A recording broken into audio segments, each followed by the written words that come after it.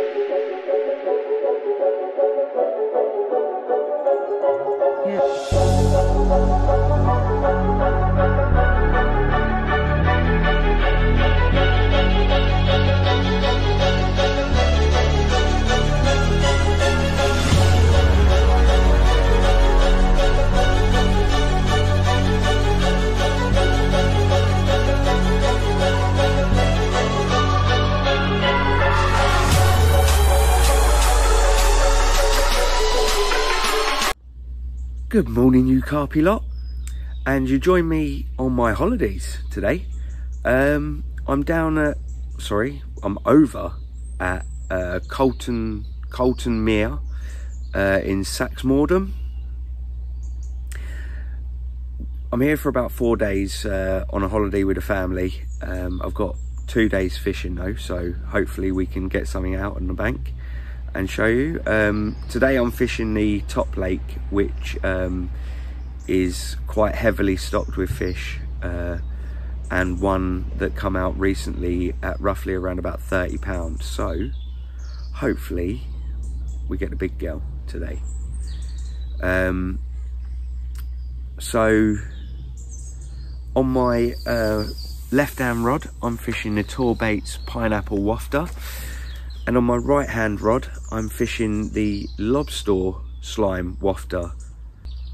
So the lake itself is very, very weedy. The weed is up to the surface in some places, so I'm having to find the solid spots, but the solid areas are quite big. So and you can kind of see them in between the weed anyway, because wherever the weed's growing it is completely up to the surface, so it does make it a little bit easier for finding them hard spots.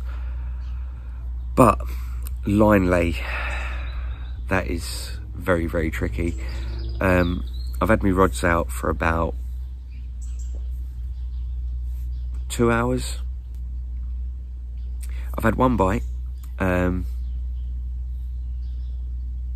bobbin lifted right up, started running forward, then it dropped back into some weed, and I think it just spat the hook out into the weed because well, I'll show you the ball of weed that I pulled in a minute. It looked like half a bloody tree coming out of the water. Was not happy. But yeah, right, let's show you the lake and show you the spots and tell you what I'm fishing with. The fish as just shown right there, which is about 4 or 5 rod lengths away from my left hand rod. So my left hand rod is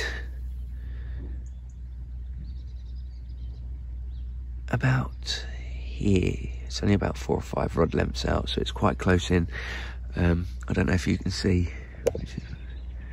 No, you can't see it on the camera, but there's a little weed bed that runs along here, and I'm just casting past that, and I've just put a little bit of spod mix, about 5 spoms over the top of it, with the pineapple slime wafter. My right hand rod, however, is this island here, just around about here is where my right hand rod is, just off of the island. Yeah, just about there is where my right hand rod is, and I've got the lobster slime wafter on that one. And again, I've spotted out about 5 spoms over the top of that. I have been advised that they're not feeding that heavily at the moment, but I might change that up later on. I might put a few more out. But yeah, It's a pretty lovely lake, to be honest.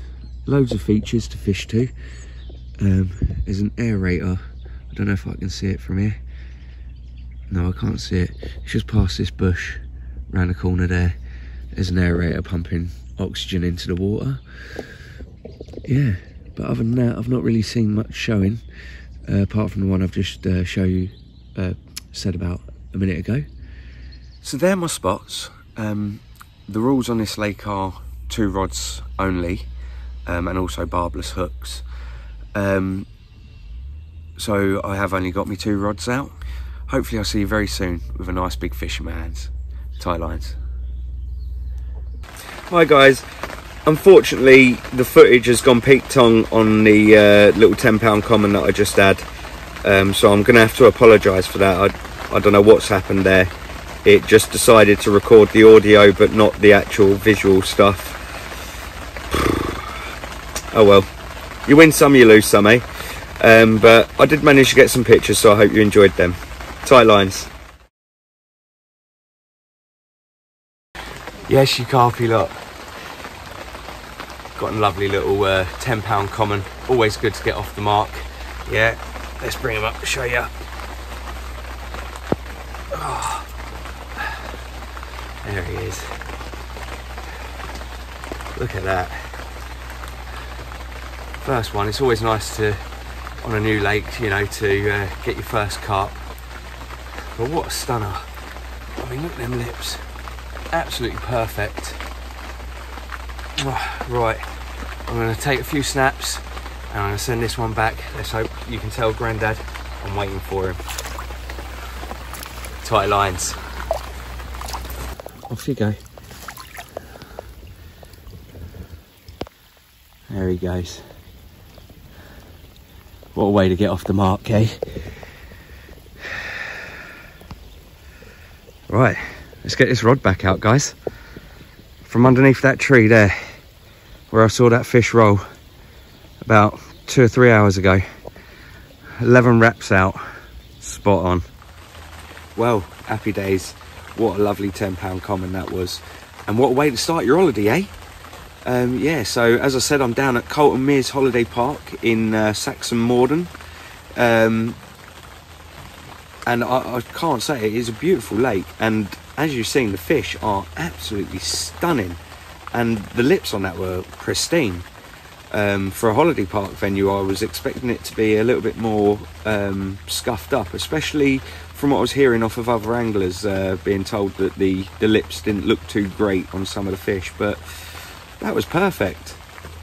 So as I said, I caught that fish 11 wraps out just off of the other bank. I'll show you in a second where I actually caught her from, on a pineapple slime wafter from the Tor Baits range.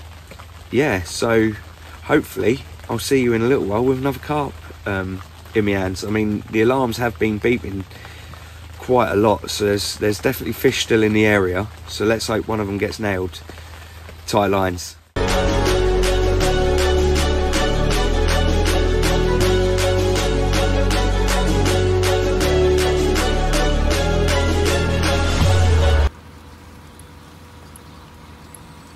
Snag you up, Scott. He's in that weed. Yeah, he's in that weed. He knows. They all know, don't they, fish? They're not silly, are they? Clever, I'll tell you what, really. with the stuff I've got, you know, good. Yeah, it just... Yeah. It's whether he's going to come.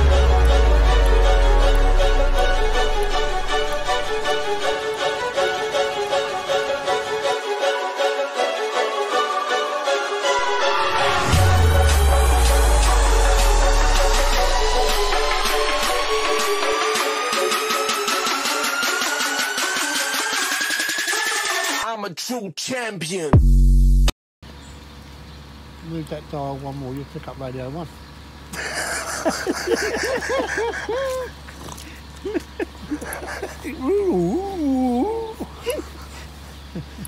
Lot of interference around here.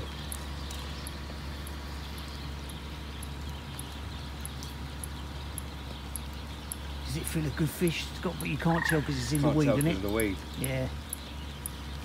It's whether he's going to come It's all out. happening here on the riverbank. That rod though. There you can see the tension in the rod there. He's really fighting this fish hard.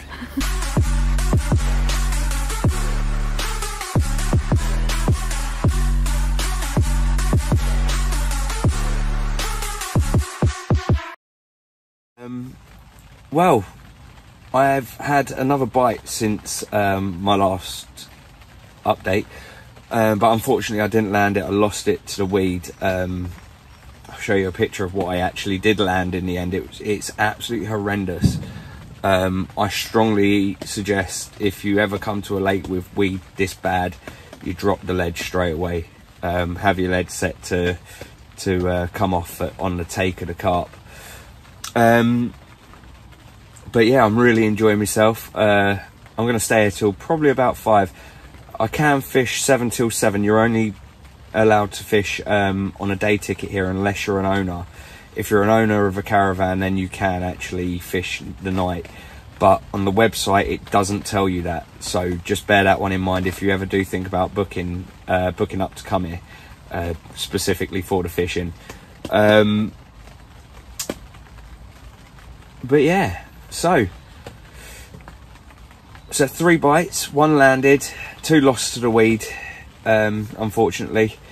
So fingers crossed. I've moved my spots away from the weed now because it's just proven impossible to land a fish, because they're just diving straight in the weed, locking you up tight. There's nothing you could do. Yeah, there was literally nothing I could do. I even put the rod on the rest for a little while to see if I could get it to loosen up, but it was too late. It spat the hook, I think, and yeah, swum off. I did see a fish show not long after that, and I honestly think that it was taking the mickey. But is what it is. That's fishing, in it. You win some, you lose some. Ooh, well, like I said, fingers crossed. Hopefully I can get another one on the bank before I pack up at about 5-6 o'clock ish. All right, tie lines, guys. This feels like a bigger fish, and all.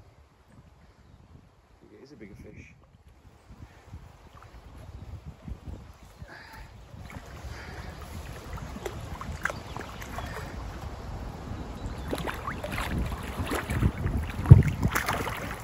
Hey, in he goes.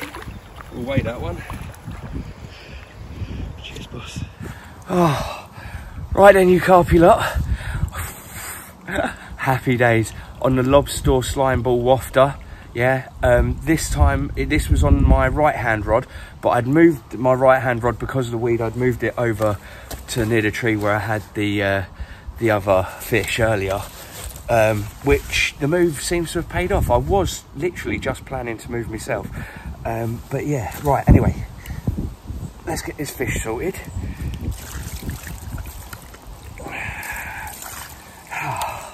So,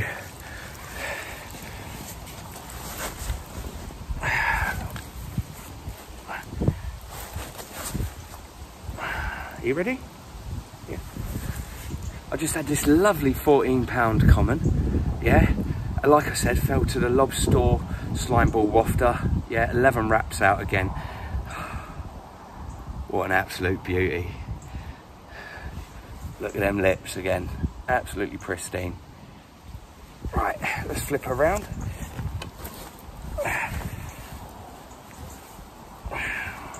And I'll show you the other side quickly before I slip her back. Look at that, absolute bar of gold. I was just about to move down where I'd seen some fish showing, but I'm glad I didn't now. Left them out for a little 10 more minutes. Beautiful. Right, just gonna get a couple of pictures now and slip her back.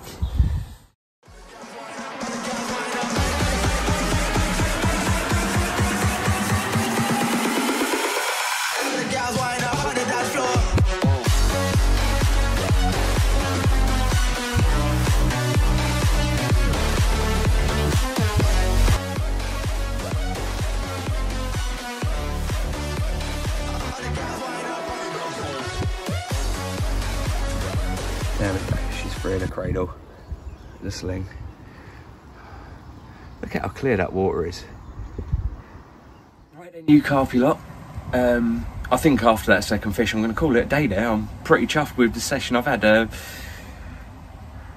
had that £10 common, and then I had the £14 common. But like I said, I lost 2 in the weeds. So that's 4 fish, 2 landed.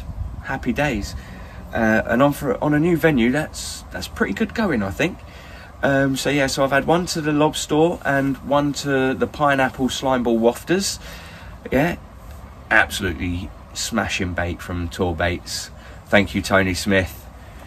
Absolutely grand stuff. So yeah, so I'm going to finish off packing down, and then I'm going to head off back to the caravan, get some dinner, and then get back out here tomorrow, see if I can wangle a couple more out. Tight lines. Good afternoon, you carpy lot, and welcome to day 2 of my holiday. Yeah, day 1 was really successful, I think. 2 fish, what a day. Day 2, it's been a little bit quieter. I've been set up from about 10 o'clock. It's now just gone 1, I think. I've had 1 bite, but I lost that in the weed again. The weed here is ridiculous. They just go straight for it as well. They know exactly where it is. And yeah, I just lifted up into the rod. I felt the hook bait pop out of its mouth anyway. So, but we'll stay positive for now. I've just recasted that rod back out onto the spot. I'll show you them in a minute. Yeah, there's fish showing out in front of me, so hopefully I'll have something on the bank to show you soon. Tight lines. So then guys, like I said, I'll quickly show you my spots. It's just starting to rain. So my right hand rod is that bin there. Yeah, just in line with it. Literally not even what, 4 or 5 inches from the bank. Yeah, but actually probably about a foot, just a foot from the bank actually. And then my second rod is literally just there, the edge of that flat area of water. But yeah, so that is the lake from the bottom end view. There is up the top end there's an aerator that is constantly pumping in oxygen into the water, and I believe that it is fed. You see them reeds in the distance over here. There, behind them, there's like a almost like another tiny little pond, and that seems to be feeding this lake, and then this lake seems to feed the other lake behind me, which is, if I show you that now,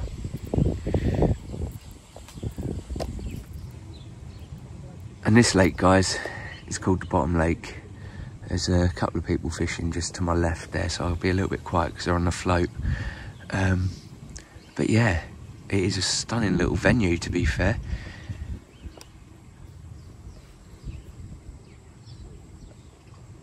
The aerator up on the other lake looks exactly like that one in front of us there. If I can zoom in, there we go. Constantly pumping oxygen into the water, and they go on all night long. But like I said, you can only fish here if you're an owner overnight, so which is a bit of a pain, but oh well. Right, anyway guys, let's see if I can get something on the bank for you guys. Tight lines.